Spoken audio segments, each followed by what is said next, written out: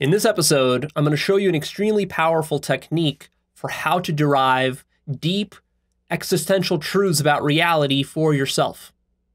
And also psychological truths as well, not just existential ones. And this is contemplation by using a journal. It's a simple technique, and I'll share it with you in a minute, but let me just underscore the importance in this work of seeking the truth for yourself, not through books, not through videos, not through belief systems or ideologies, and not even through my own teachings, but for yourself. And this is something that I've been saying really for years now, from the very beginning. Honestly, I'm tired of saying it at this point. And that is what I've been saying is that you have to seek the truth in your direct experience and not just take my word for it, and not to believe me. Beliefs and ideology is the biggest trap in all of this self-actualization business. And really, if I was doing the greatest service to you, I would begin and end every single episode with a disclaimer. All of my videos, all 300 or so videos that I have, each one of them would have a disclaimer at the beginning and at the end, which would tell you that nothing that I say in these videos is actually true. All of it is just beliefs. It's all just mental masturbation in theory. It means absolutely nothing for you unless you are able to go and to discover, rediscover these truths in your own direct experience. And that you are at a great risk of falling into the trap of ideology. But, you know, it's boring for me to say this over and over again. And honestly, to me, this is just obvious. It's so obvious that this is like step number 0 in any inquiry into the nature of reality or life or anything. Like anything you do in life must begin with step 0 in that you are falling into beliefs and ideologies which are not your own, that you need to make your own by going out there and actually tracing what's true in the real world and seeing if that matches up with what you were told in some video or in some book or by some belief system. That is the essence of truth seeking. So either you will do that or you won't. If you won't, I guarantee you that you will be deluded and you will make many grave mistakes and you will limit yourself in how high you will be able to develop and how conscious you can become. And you will not find the ultimate truth. And there will be many other truths. Now, I'm not just talking about the ultimate truth. There will be all other minor truths which you will also never find and be deluded about. So you will be deluded on many layers, both the ultimate layer and all the intermediate layers as well. So that's how important this is. The reason I don't say this in every single episode is, like I said, because it's honestly, it's so obvious to me.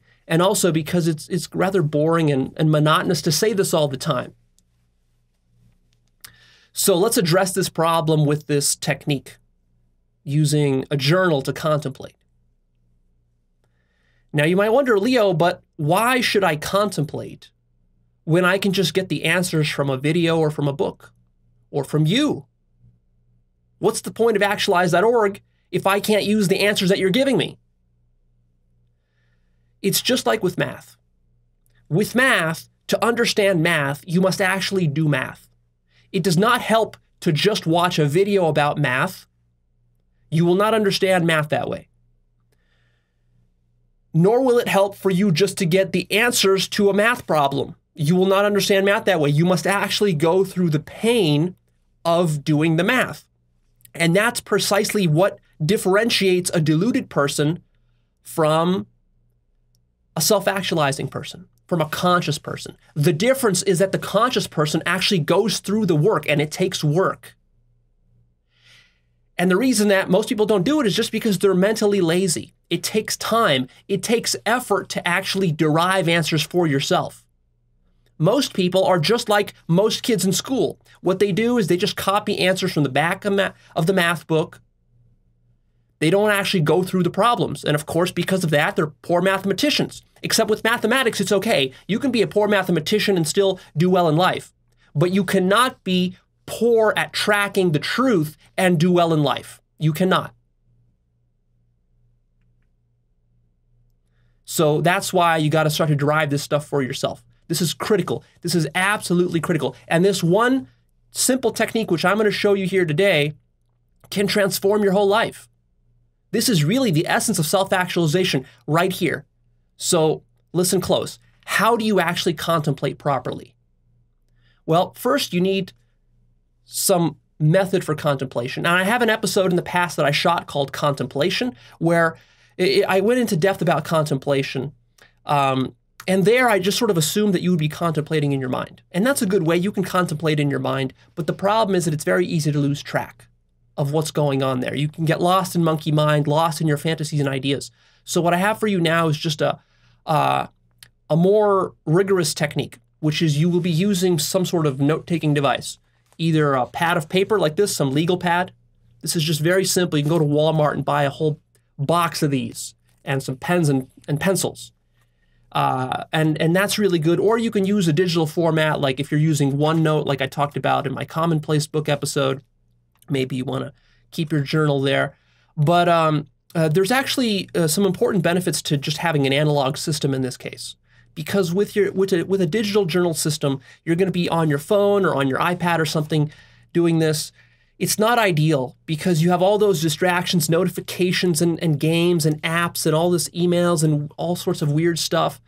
When you're contemplating, you just want to be all by yourself, completely focused on your thoughts. And that's why just a simple pen and paper system works so great. And that's what I tend to use rather than using my Commonplace book, which is what I use for most of my other forms of note-taking and various other journals that I have.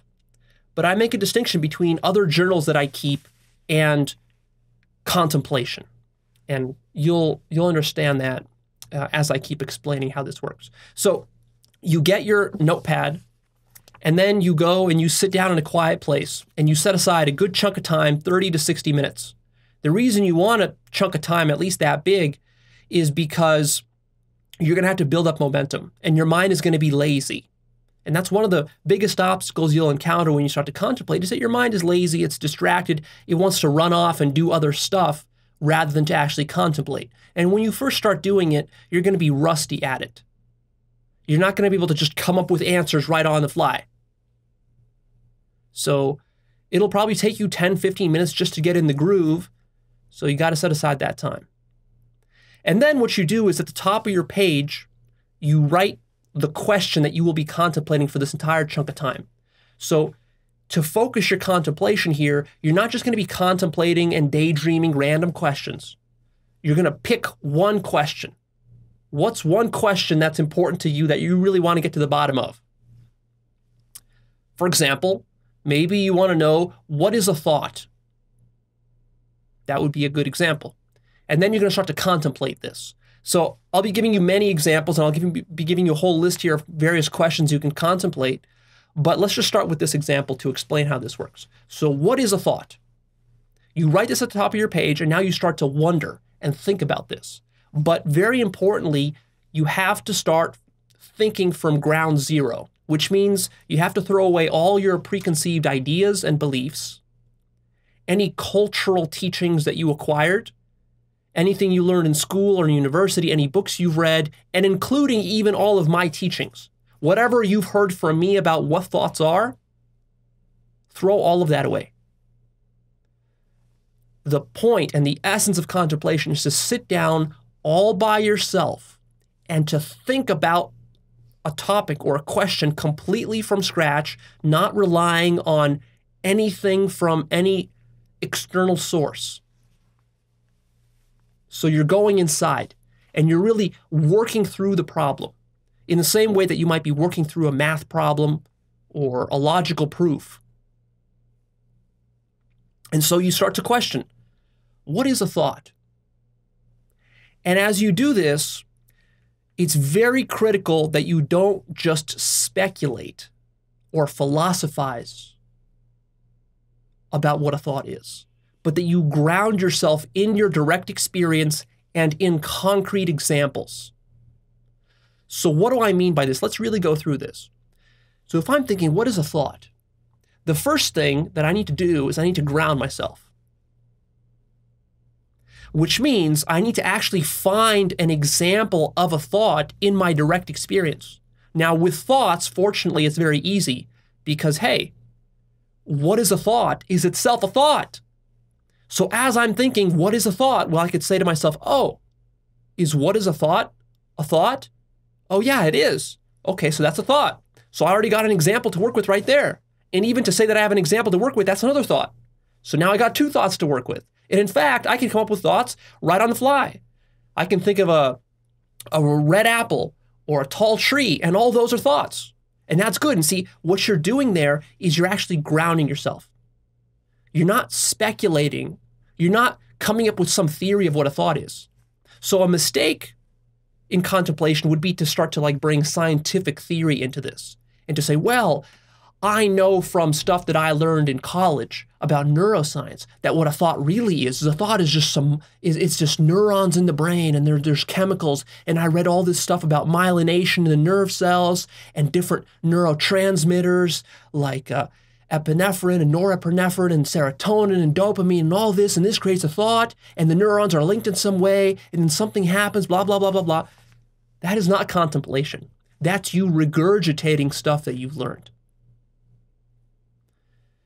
So we're really pushing ourselves to think from scratch, as though you are the first person ever in the history of mankind who has ever thought about what a thought is.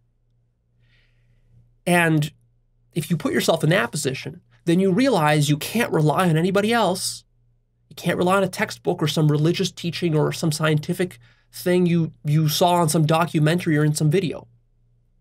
So all you really got to work with is direct experience. You have a thought.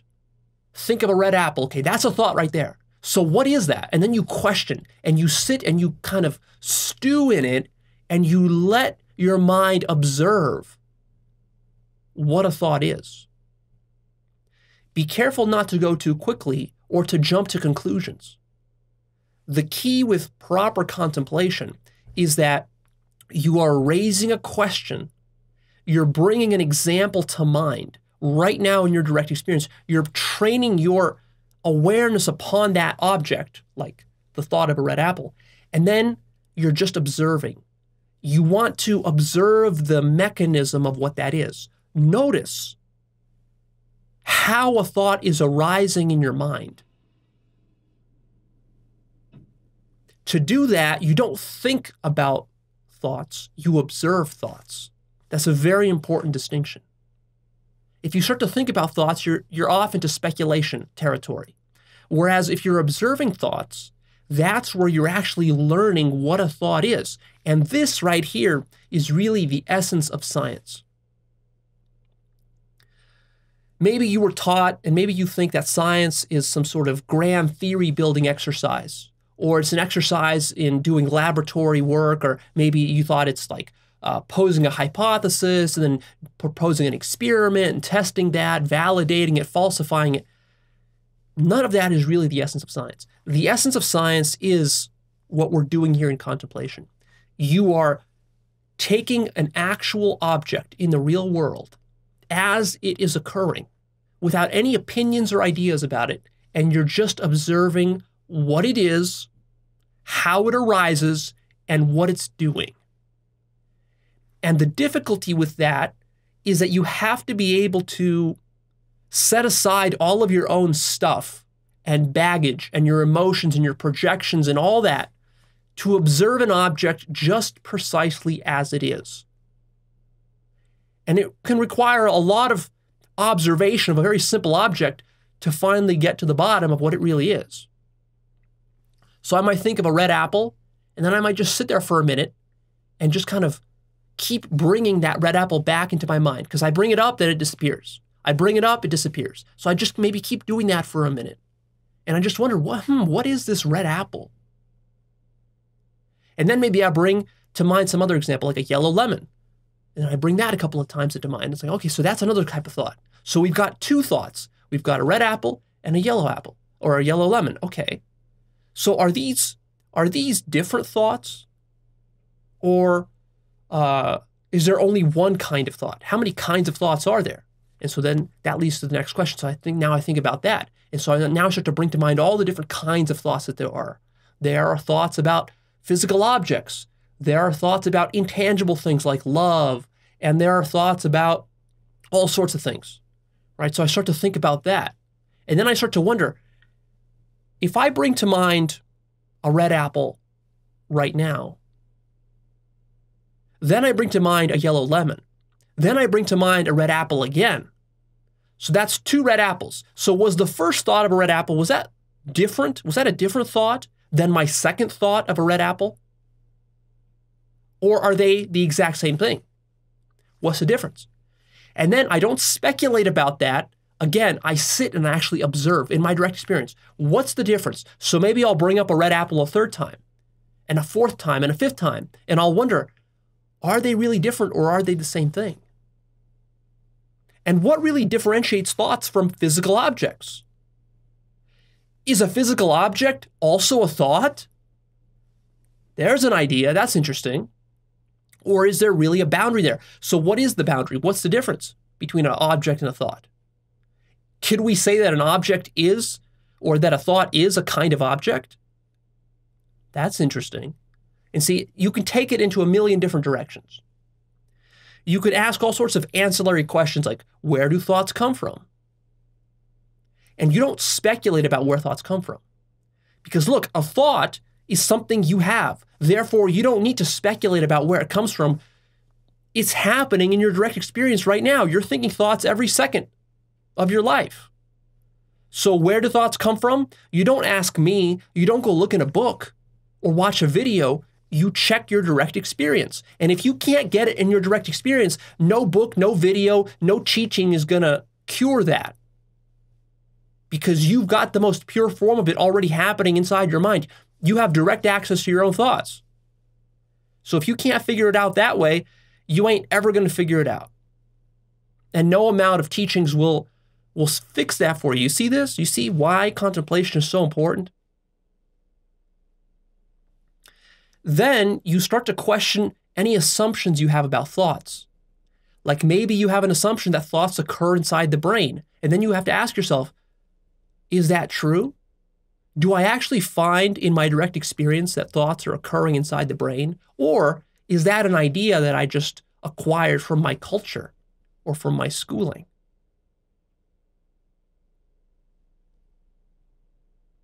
Maybe you have some other assumption, like that thoughts are something that only human beings have. You got to question that. Is that true? How do I know that only human beings have thoughts? And you wonder about that. You always keep grounding yourself in direct experience. You keep bringing up examples, concrete ones, and you actually observe the mechanics of what's really going on. Try not to anticipate the answer, but instead rather open your mind and start off by admitting that you don't know what the answer to the question is. You don't actually know what a thought is. You don't actually know what an object is. You don't know what good and evil are. You don't know what reality is. You don't know what God is. There's so many things you don't know. But of course, this is one of the trickiest parts of contemplation, is to get your mind to understand, first and foremost, that you don't know. That is like step 0 of contemplating. Because if you think you already know, then there's not going to be any genuine curiosity within you to contemplate a thing. Because, hey, you already think you know it. So what's the point of contemplating it? Leo, I already know what a thought is. Why would I waste my time? Why would I waste an hour of my day contemplating what a thought is? Right, because you think you know, but actually you don't.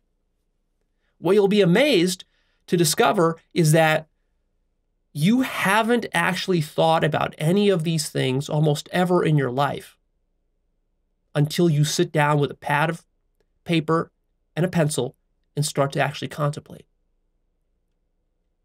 So let's go through a few other examples, just so I want you to really get a sense for what I'm doing here when I'm contemplating. So let's contemplate the question, what is an object? What is an object? So first, I'll write that down on my pad of paper. And then I'll try to get myself to admit that I don't really know what an object is. I mean, sure, I can bring up examples of objects, apples and trees and cars and people and blah, blah, blah, but what is an object really? That starts to open up some room for me to wonder. And then I'll start to ask other ancillary questions about what objects might be, and I'll bring to mind a concrete object for us to work with. So maybe I have a pencil in my hand, the pencil that I'm using to take these notes. So I'll look at this pencil and I say, wait, so is this pencil an object? Yes, this pencil is an object. Okay, what else is an object? So I'll look around the room. Well, there's a couch, there's a table, there's a glass of water, there's a lamp, there's a cat, there's something else, there's a human being sitting there, whatever. Okay, so those are all objects. So what is the common denominator between all those? And I'm not going to speculate. I'm going to give myself a minute to really wonder about. That's a profound question. What is the common denominator between all these things that we call objects? Is it their separateness? Like the lamp is separate from the coffee table? But what is separateness? Let me wonder about separation. I mean, who determines what is separate from something else? Like, for example, on my coffee table, I might have a bottle of vitamins. Now, is this bottle of vitamins, is it one object or is it 100 objects? Because the vitamin bottle has a bunch of pills inside. Let's say it has 100 vitamins inside. So what is that?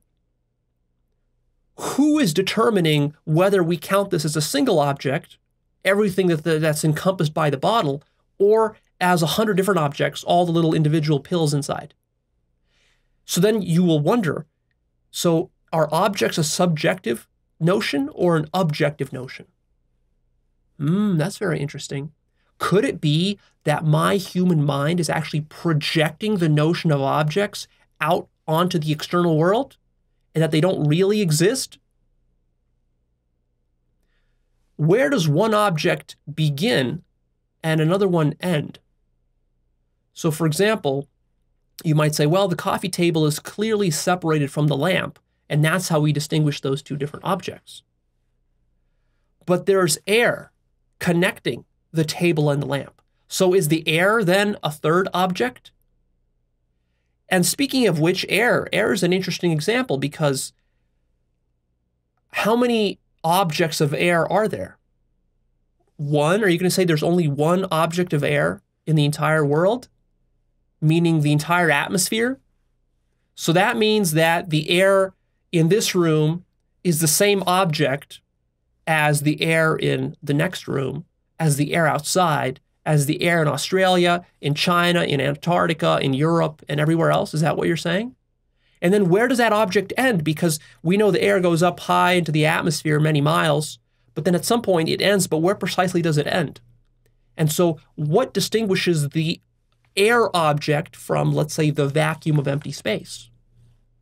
And is the vacuum of empty space, is that an object? Or is that something else? And if it's something else, that means what? We have now two types of things in the world. We have objects, and then we have other stuff.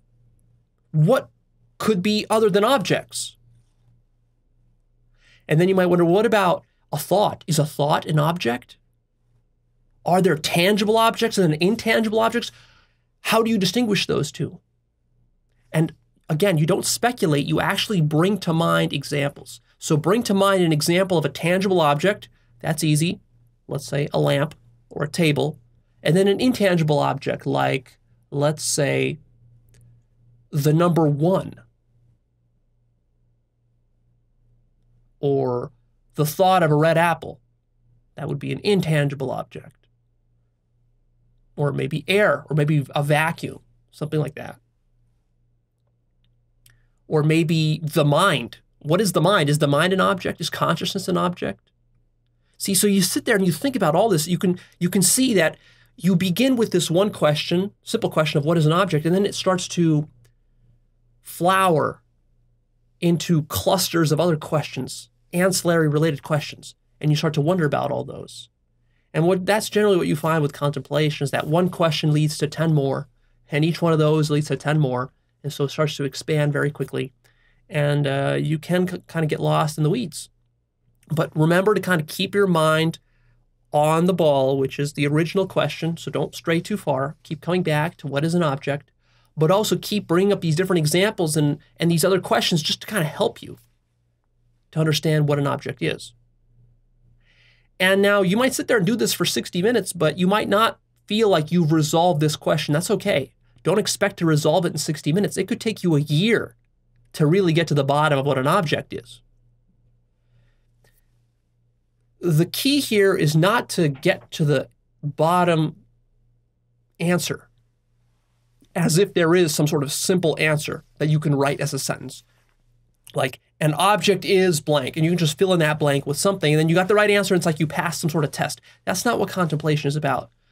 The real value of this work is in having your mind go through and explore the nooks and crannies of all these different questions and all the different possible answers. And even if you don't come up with some ultimate answer to this question, that doesn't matter, because you've still extracted the value.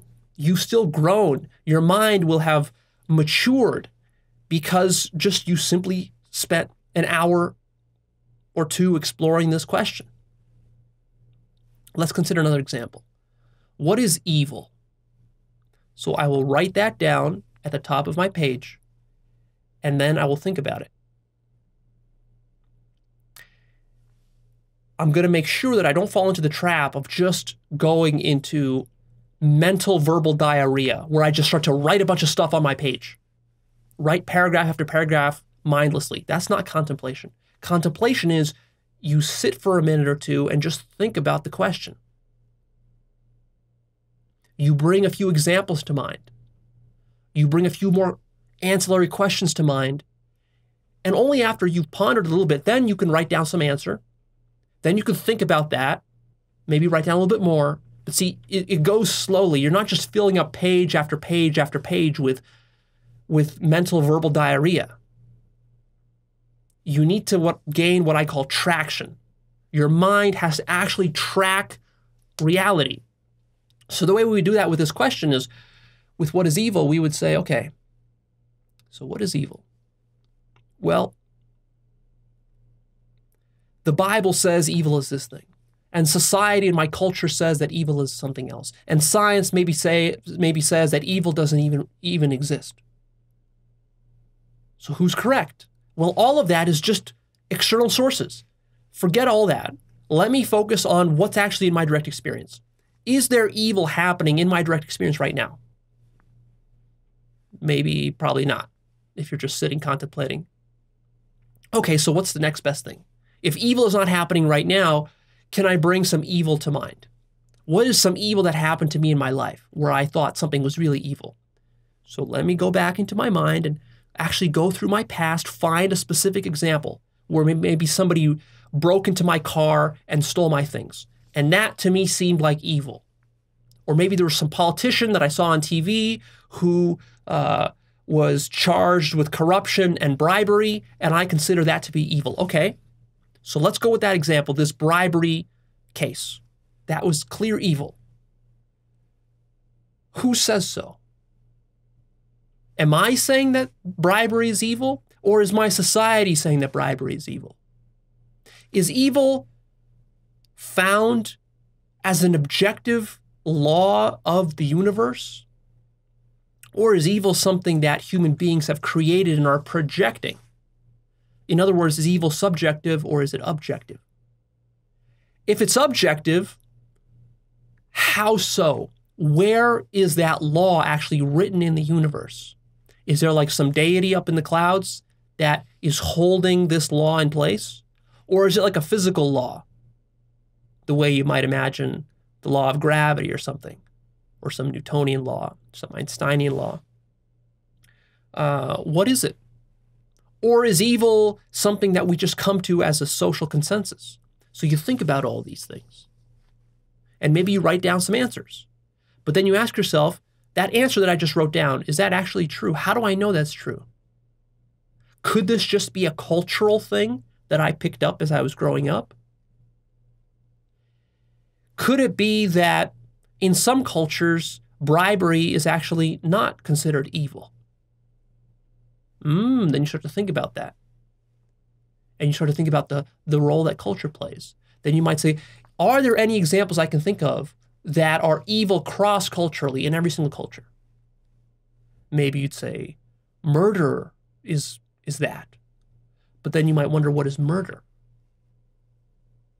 After all, murder happens every single day in every single country all around the world. And in many cases, this murder isn't considered evil. There are many examples of murder which isn't considered evil. Murder in the name of self-defense, murder in the name of fighting some war to defend your country, a preemptive attack, or even things like euthanasia, doctor-assisted suicides, or, for example, putting a dog or a cat to sleep who's sick, take him to the vet, put him to sleep. That's not considered evil by many cultures and many people. So what are these distinctions? Who is making these distinctions? Then you think about all that. And you think about, are there degrees of evil, or is evil just a binary thing? And if there are degrees, who determines what these degrees are? And is evil for a human being the same thing as evil for a lion, or for a dog, or for an ant, or for an alien in outer space? Why does the concept or notion of evil exist at all? What is that about?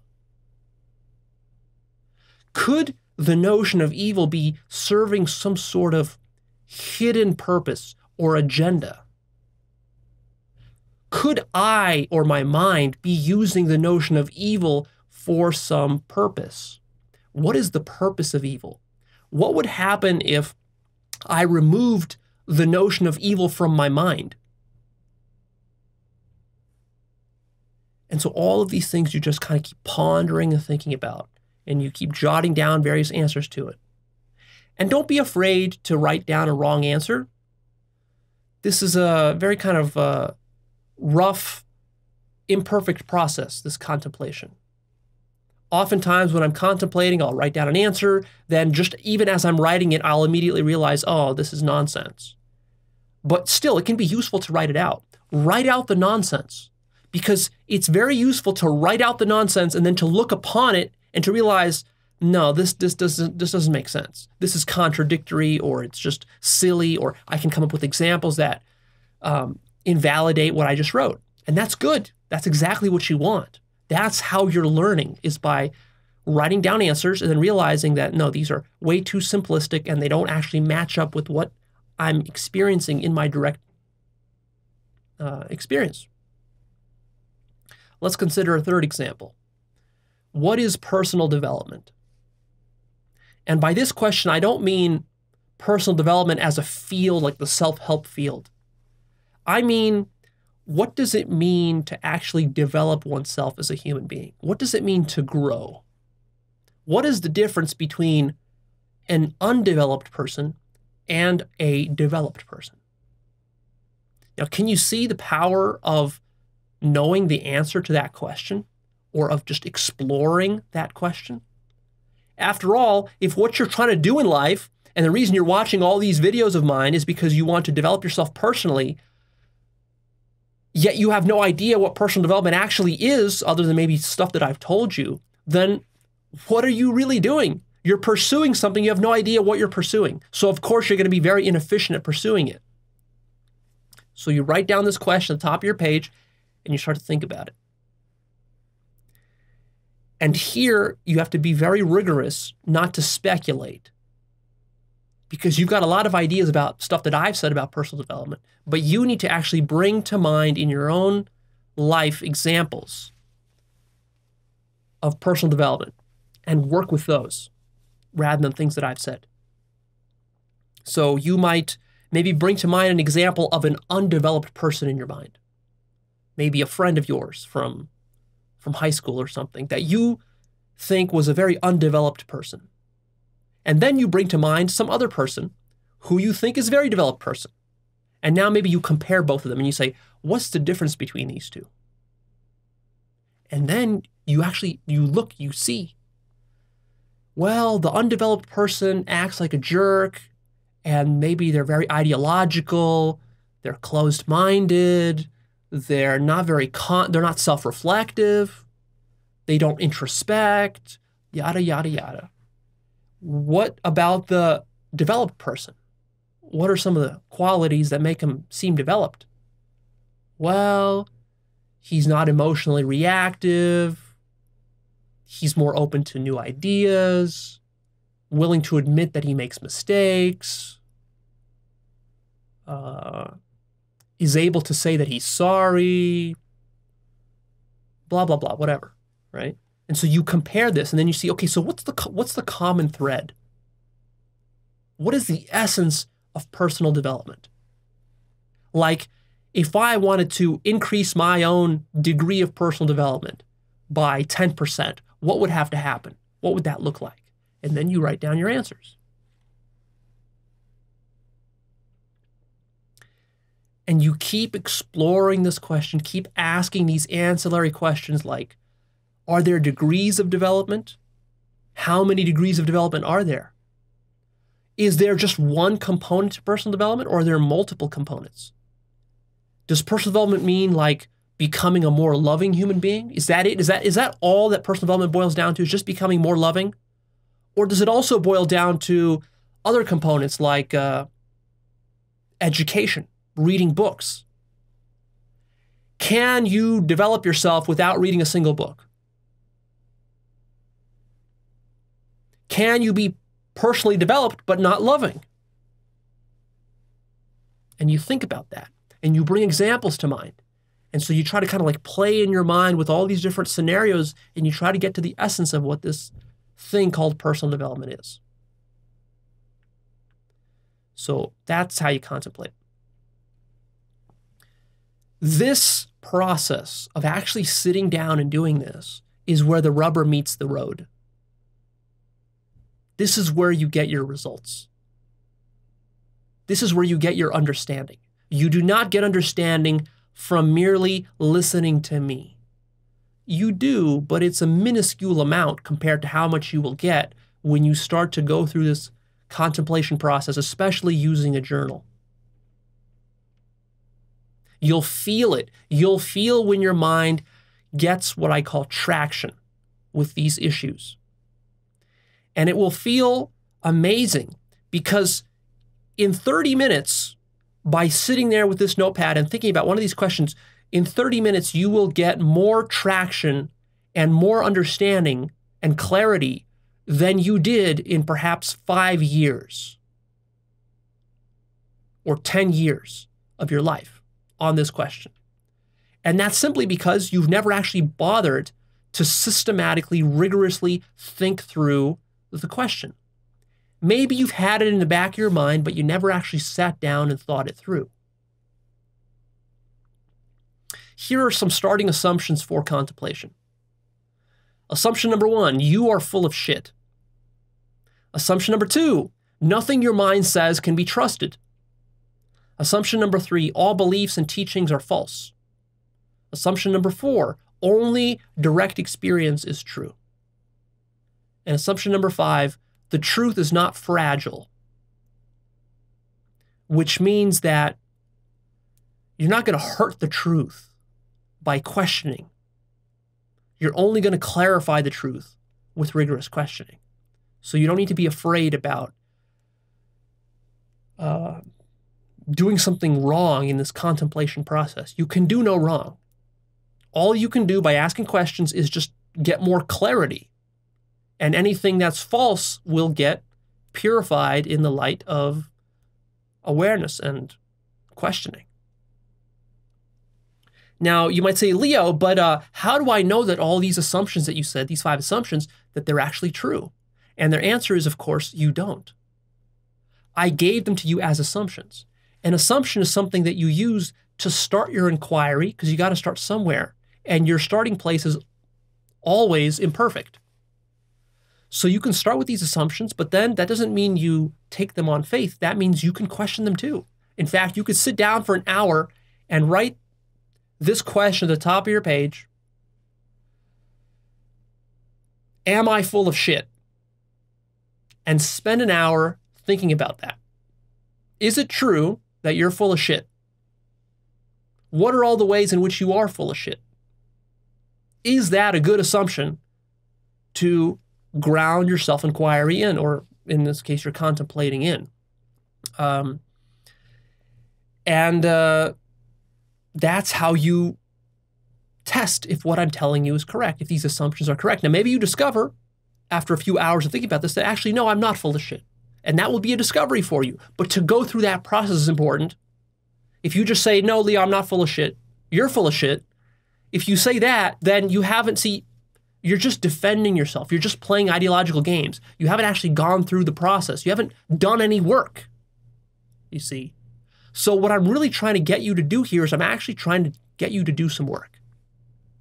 But of course, you're lazy and you don't want to do any work. So that's the whole game that we're playing here all the time with Actualized.org. I keep trying to get you to do work, and you keep trying to come up with reasons and excuses for why you shouldn't do work or why you don't need to do the work, because you already know everything and because nothing really can be changed in your life. See how the game is played? Let's clarify what contemplation is not. Contemplation is not speculation and guesswork. Contemplation is not justifying your existing beliefs, which is very tempting to do. Contemplation is not building new beliefs.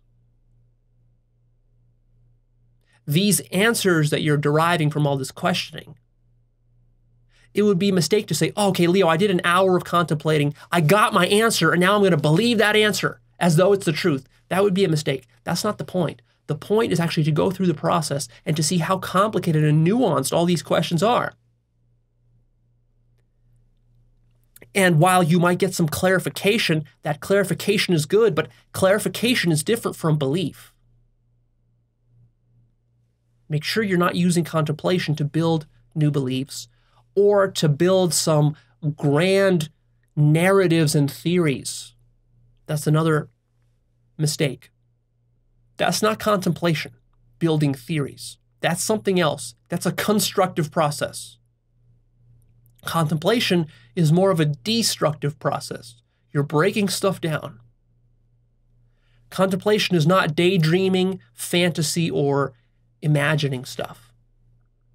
Contemplation is not proof or coming up with arguments or debates against critics. Maybe there's someone you disagree with philosophically, politically, ideologically, economically. Maybe there's somebody you disagree with about enlightenment or about spirituality. Maybe you disagree with me. And so you think that you can sit there and you can write some kind of argument against me to rebut me, to debunk me. That is not contemplation. Contemplation is not opinionizing or justifying existing opinions. And contemplation is not the pursuit of success or practical advantage. So, especially if you're a stage orange type of person, then you're really into pragmatism and you're really into personal achievement and success. And so you might say, Leo, yeah, I like the idea of contemplation. How can I use contemplation to become more successful, to improve my business and to have more sex and to be better at speaking and to do this? That's not contemplation. Contemplation is about pure understanding of what a thing is. You're interested in just what it is, not what it can do for you, not how you can become enriched by it, but just by what it is. You have a trust that in having a deep understanding of what things are at a fundamental existential level, that this will resolve many of your existing problems in life. Your problems in life don't come from lack of chasing after success for the most part. For some of you it does, but for the most part it comes from a lack of deep understanding of what things are. And in fact, if you're going to use contemplation to try to pursue success, you're actually going to do the opposite of seeking the truth and understanding. You're going to be trying to use contemplation to somehow find better ways to manipulate reality. And that is actually one of the major sources of all of your problems in life, is that you're such a manipulator and you're always looking for practical advantages. But happiness doesn't come from practical advantage. It also doesn't come from success. And if you doubt me about that, then contemplate, what is happiness? So let's reiterate what contemplation is. Contemplation is observation, seeing how a thing works. It's deconstruction, breaking down ideas and beliefs. It is awareness and what I call going meta. That means that as you're contemplating, you're also observing the process of contemplation itself. And as you're observing the process of contemplation itself, you're also observing that. So you're sort of observing yourself, observing yourself, observing yourself. You're observing yourself thinking. You're observing yourself deconstructing things. Contemplation is self-reflection. You are always kind of like looking at your role. What is your role in understanding these questions? So it's not like you're just asking these questions in a sort of objective manner, as though you're floating above the whole universe, looking down upon these questions. No, you're intimately involved with these questions. If you're asking a question like, what is happiness? That's a very intimate question. You see, you're not above and beyond that. Because if you're very honest, you'll notice that you care about your own happiness very much. Very much. You're completely attached to your own happiness. But that takes self-reflection to see that. Contemplation is questioning assumptions. Contemplation is questioning beliefs, teachings, and culture. Contemplation is thinking completely independently for yourself. And it's the desire to know the truth at any cost. And that's very important. You're going after the truth even if you're afraid of what the consequences will be. And when you really go deeply after the truth, there will be some scary consequences, because all of us spend a lot of our time being in denial, suppressing and repressing all sorts of truths that we don't like about ourselves. Ugly things, things that we lie to ourselves about, things that we don't want to admit to ourselves, things we've done wrong, ways we've been selfish, ways we've been jerks. And so that's ugly stuff that you're not going to want to discover about yourself. But in this process, if you're really pursuing truth, all that will come out. And so if all you care about is pursuing the truth only when it's pleasant, then as soon as you get to the really deep truths, the truths that can actually transform you, you see you're going to stop, because those aren't going to be pleasant truths. So keep that in mind. Okay, so let me give you a list of things to contemplate. I gave you an even larger list in my other contemplation episodes. You can go check that out. Here, I want to give you just some very practical questions that you can get started on right now. Maybe this entire month, you can start contemplating these. What is meaning? What is science? What is evil? What is ego? What is a concept? What is a belief? What is truth? What is evidence? What is a symbol? What is language? What is fear? What is happiness? What is identity? What is thought? What is conflict? What is duality? What is a boundary? What is reason? What is culture? What is judgment? What is an object? What is value? And that's just the tip of the iceberg. I mean, there's hundreds of questions like this that you can keep asking yourself. You could spend the next 20 years of your life every single day doing this one practice. And if you do, you will completely transform your whole life. I deliberately left out the really hard questions. Questions like, what am I? What is reality? What is God? Because I want you to avoid these for now. I want you to just build a habit of just doing ordinary level contemplation. Not self-inquiry. Self-inquiry for me is separate from contemplation. Now you have to understand that this word contemplation, different teachers and different traditions use this word in different ways. What I mean by contemplation is that you're sitting down and yes, you are thinking, you are using your mind. And I don't just reserve this for the purposes of attaining enlightenment. Some traditions will talk about contemplation for the purposes of enlightenment, in which case really they're talking about something like self-inquiry. And that's good. There's nothing wrong with that. I advocate that in other areas. That's a very powerful method. But really, you got to build up to that. Most people are not ready to do that kind of level of contemplation. That's like the deepest levels of contemplation. Those questions like, what am I? What is reality? What is God? I deliberately want you to avoid these for now, because to really answer these questions, you have to actually have a profound mystical experience, an expansion of consciousness. You're not going to answer these questions just by coming up with verbal answers. And it can take you years to really get to the bottom of these. So we don't want you to get stuck. We want you to start with easy ones. And as you get good at just ordinary contemplating, then you can go and maybe tackle some of these really deep ones. I want you to also understand that there's a lot of different stuff that you can contemplate. There's not just one purpose to contemplation like enlightenment. That might be like the ultimate purpose per se.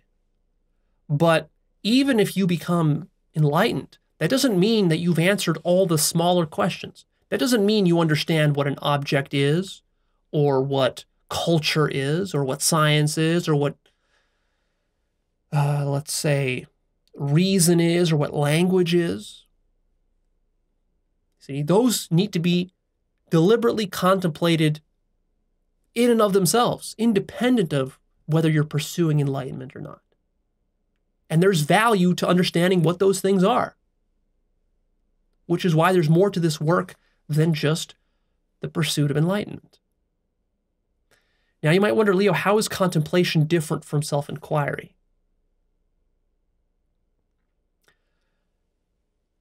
When you're doing really profound self-inquiry, you're going to need to transcend your mind. You're going to need to transcend thinking. And, of course, transcend writing even. Whereas with the contemplation that I'm talking about a more general notion of contemplation. For me, contemplation just means thinking about how life works or some facet of life. And that does involve the mind. Now, maybe if you really contemplate some facet of reality very deeply, you could transcend the mind. You can kind of go into this very hyper-intuitive mode and maybe even beyond that into some kind of mystical experience about it. But generally, what I'm saying here is something much more simple and basic.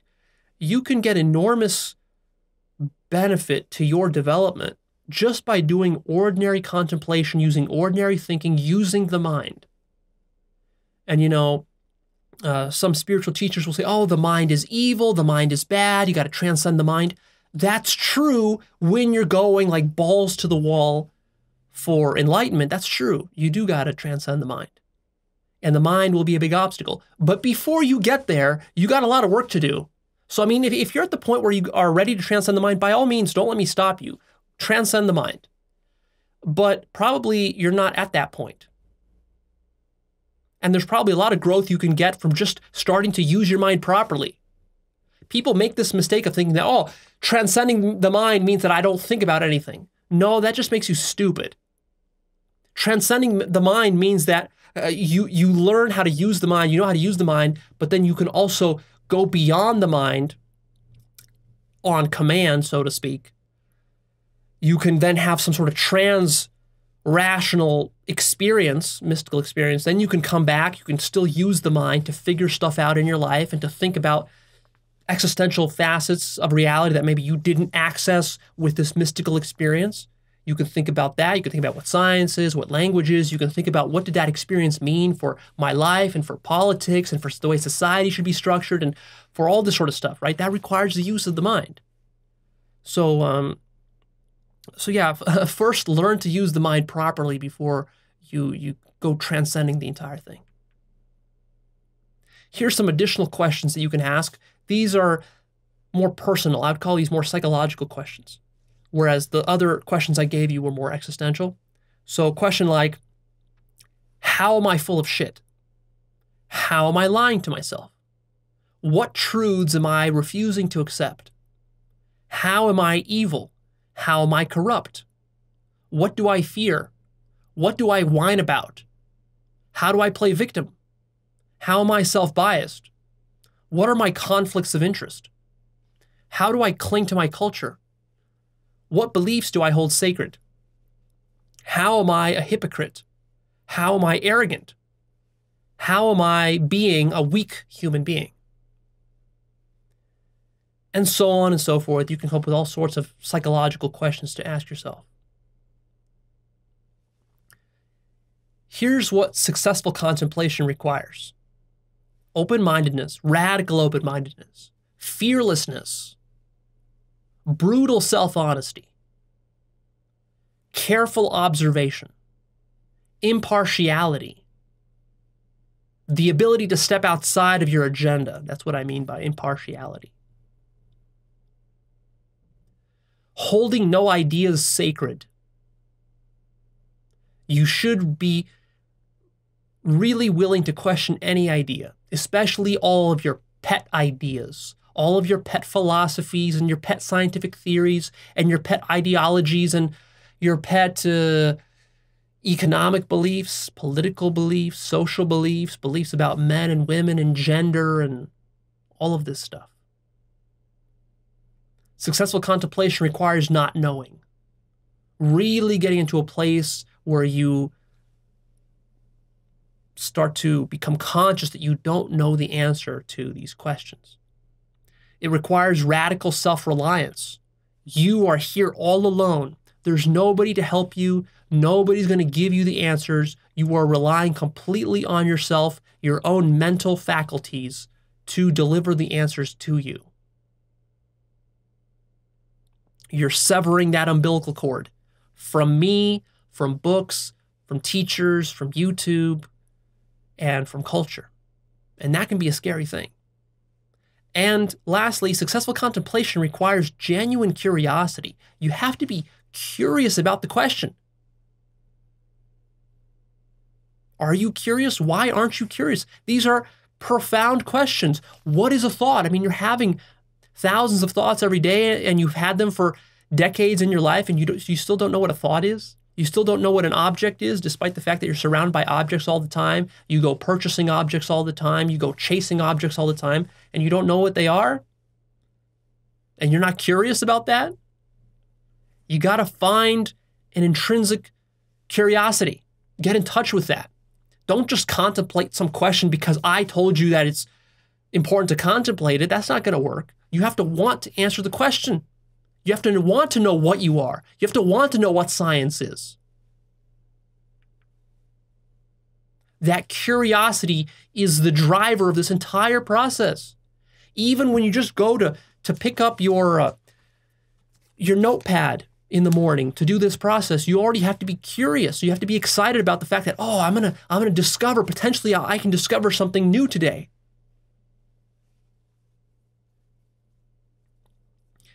Here are some traps that are common to contemplation. Trap number one is taking things as self-evident. Leo, it's self-evident that reason works or that science is true. That's just self-evident. It's self-evident that logic is correct. It's self-evident that 1 + 1 = 2. No, it's not. Nothing is self-evident. The only reason something seems self-evident to you is because you blindly believe it. That's it. That's the only reason. Or maybe you've done an enormous amount of contemplating and had many profound direct experiences, and then something can seem self-evident to you because you've inquired about it so much.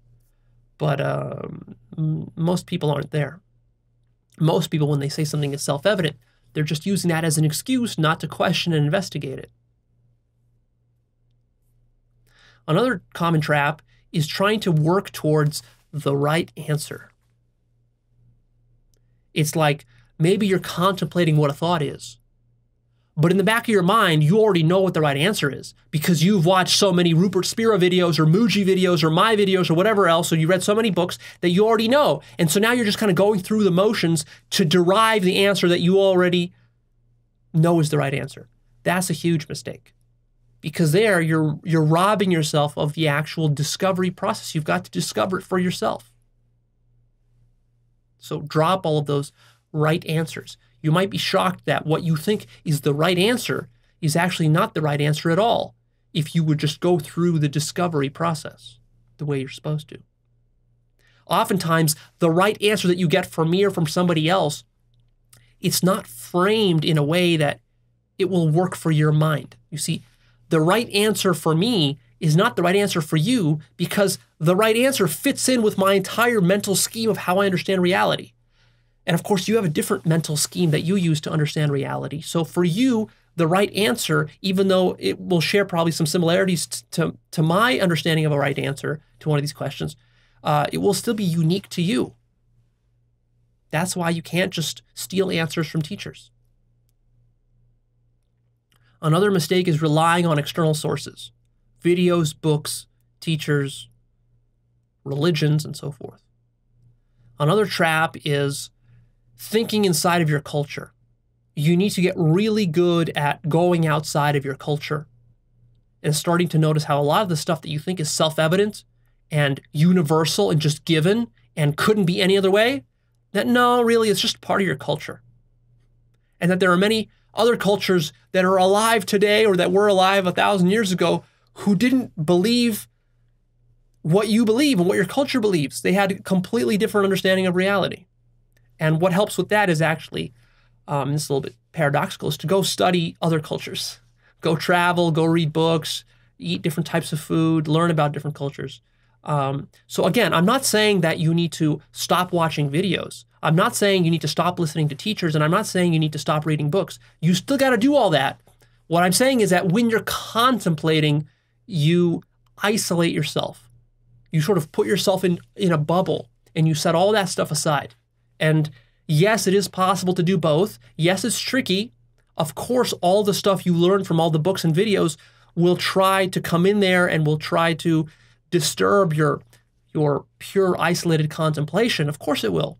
That's a challenge. But hey, you know what? You can't escape that. You can't go through life not reading books, not listening to teachers, not watching videos. That would be a terrible strategy for going through life. So you're learning stuff all the time anyways. Even if you don't want to, it's going to be happening to you. So you can't avoid that. So just develop the skill of being able to kind of isolate yourself in the bubble and to set aside all prior notions and teachings.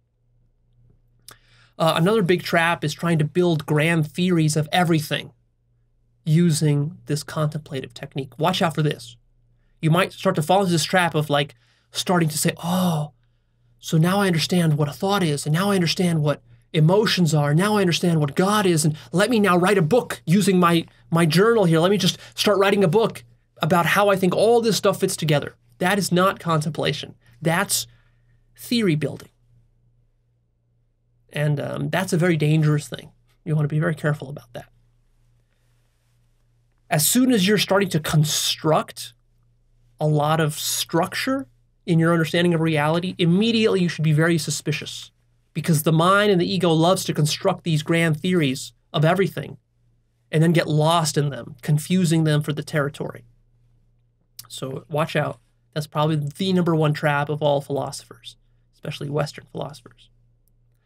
Another trap with contemplation is false skepticism, rationalism, and science. And what I mean by false skepticism is that I have a video that I shot a while back called True versus False Skepticism, where I compare and contrast how skepticism is used by the mind in a partial way, which makes it false skepticism. And what that means is that you question things, but you're actually questioning the things you don't like. And you're not questioning your fundamental foundations, your own metaphysics. You're not questioning your own skepticism. You're not questioning your own ideology. It's skepticism used as a weapon to deconstruct religion. Let's say you're a rationalist and you love to question religion. Well, that's not going to cut it. Yes, of course, there's a lot of bullshit within religion. That's obvious. What's less obvious is the bullshit within your own rationalism. Start questioning that. Start being skeptical of how you're using skepticism to cherry pick and to actually build your own rationalist narrative. That's what you really got to be skeptical about.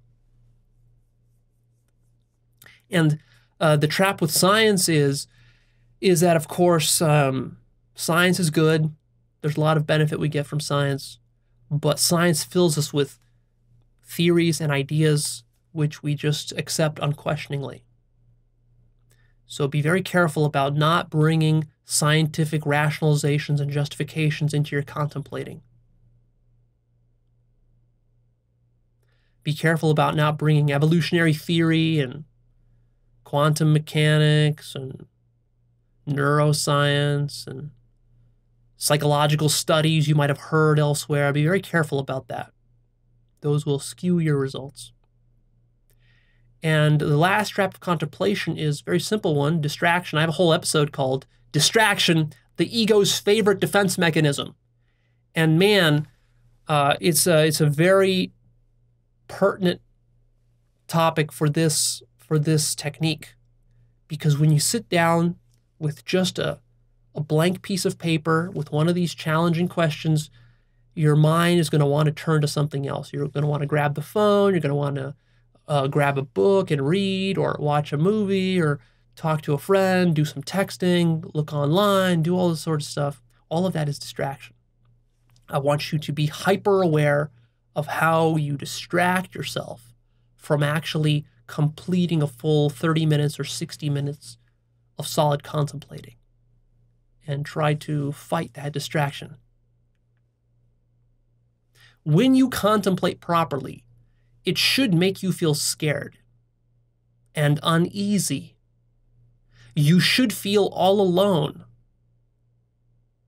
like no other human being in the world can help you with these questions. That's right, that's good, that's exactly what you want. It'll feel uneasy at first, but then you'll get your footing, and then actually you'll kind of build a certain reliance and a certain independence and autonomy, which is exactly what you want. You want to develop intellectual autonomy so that you are the CEO of your life in all the different ways, both in terms of your health and your relationships and your career, but intellectually as well, you got to be the CEO, which means you're thinking this stuff through. When you're doing contemplation properly, it should feel like you're cutting through a lot of bullshit. And at first that might feel uncomfortable and bad, but actually soon you'll develop a taste for it and you'll actually feel good. It's a really good quality to develop in yourself as a human being, is to be someone who cuts through bullshit. Not just other people's bullshit, but especially your own bullshit, where you can just kind of like reflect and you say, yeah, all this theorizing I'm doing is just bullshit. And you just cut it out. This process will help you with that. So what I recommend is you start contemplating today, and do so for the whole week, maybe even for the whole month. Start to get comfortable with this process. The biggest problem that I find with contemplation is that the mind is just lazy and it doesn't want to do it. And it makes up excuses by saying things like, well, yeah, the contemplation sounds nice, but really there's no difference between me contemplating and me watching a video. Let me just watch a video. So much easier to watch a video than to sit for an hour contemplating. And then you'll watch videos after video after video after video and never contemplate anything in your life. And that would be a big trap. So here's my homework assignment for you. I want you to get a journal, pad and a pencil or pen, and contemplate the following question for the next week. What is meaning? Where does meaning come from? What creates meaning? That's it. That's simple. But there's a lot to it there. You can contemplate that one for a whole week for sure and get a lot of juice out of it, a lot of profound insights. So that's your homework assignment. All right, that's it. I'm done here. Please remember to click that like button and also come check out Actualized.org. That's my website. You'll find exclusive content there that you can't find anywhere else. My blog, where I'm posting lots of interesting videos and other kinds of profound insights. Go check that out. The Life Purpose course, the book list, and the forum. By the way, I just want to say a quick thing about the Life Purpose course. I hope you understand that my Life Purpose course is like 95% exclusive, unique content that I have never spoken about anywhere else in all the other Actualized videos. I think a lot of people don't understand this. They think that the Life Purpose course is just me regurgitating the same stuff that I talk about in the regular videos. No, that's not the case at all. The Life Purpose course, first of all, it's extremely practical. It's much more practical than my normal videos because here we have a lot of time to really dig into exercise. There's a lot of exercises and techniques, and it's all geared towards helping you find your life purpose, which is a very practical thing. And many of the concepts that I talk about there, I haven't ever talked about ever anywhere else. So that's done deliberately so that there's a point in taking the course. So I don't repeat that material on purpose. And last thing I'll tell you is that start to think of personal development and spirituality like athletics. In athletics, without training, you get 0 results. And that's basically how personal development works. Imagine how good of an athlete you would be if all you did is you sat around and you just watched videos or read books about golf or tennis or skiing. You would suck, right? It doesn't work at all. It doesn't work at all. And after a certain point of watching these videos about skiing or golf or tennis, you'd get so inundated with all this theory that it would actually do you a great disservice. Because you could talk a big talk, but you couldn't walk the walk. So it's extremely important that you start to do the practices that I have talked about ad nauseum, really, throughout my entire history of episodes. I've given you so many techniques, whether it's various meditation techniques, self-inquiry techniques, shamanic breathing, psychedelics, various ways to contemplate, and many, many others. You know, I've given you so many techniques, visualizations, affirmations, reading books, and this and that. I mean, there's so much to do. Start doing that. Only by doing all of that do you really then set yourself up to gain value from these videos. If all you do is you watch the videos, you will just turn Actualized.org into another religion, into another ideology, and you will trick yourself into thinking that you're growing when in fact you're not. And that's a very big trap. Very, very big trap. Huge trap. I fall into that trap myself. I always have to be vigilant. You always have to be vigilant. The ego is always turning the practices into idle theory because that's what's comfortable and safe for the ego. The ego doesn't want you doing all of these practices. It's uncomfortable. It forces you out of homeostasis. It requires you to face uncomfortable truths and change your lifestyle and change your relationships. And like when you really start to do this work, your life will start to change so quickly and so radically that it will be uncomfortable for you. You're going to have to start to pace yourself. It's going to be too much. That's a good place to be at. Those of you who just sit around watching and leaving comments and not actually doing the work, you're going to get very lost. And these things that I say are going to they're going to start to seem crazy to you. The reason they seem crazy is because you're not growing with me. You're not doing the practices. And you're not going to be able to get to the most profound things that I want to teach you. To get to those, you got to do the practices. That's where the real profound stuff is. And that's what drives me to release all this content. So really, all this content is really just like dessert for those people who are doing their practices. And it will deepen your practices. It'll give you ideas and insights. It'll make you more excited about doing your practices. And for those of you who are new, you got to watch some amount of theory to just start to get like your bearings straight about what you should do in life. So don't feel guilty about watching, 20 or 50 videos to get you started. Because if you're completely new to this, you're just starting nowhere. Like you have no clue about what you should be doing and why you should be doing it. So yes, you do need some theory, but then as soon as you do start to kind of get a sense of what your bearings are, then start to do the practices.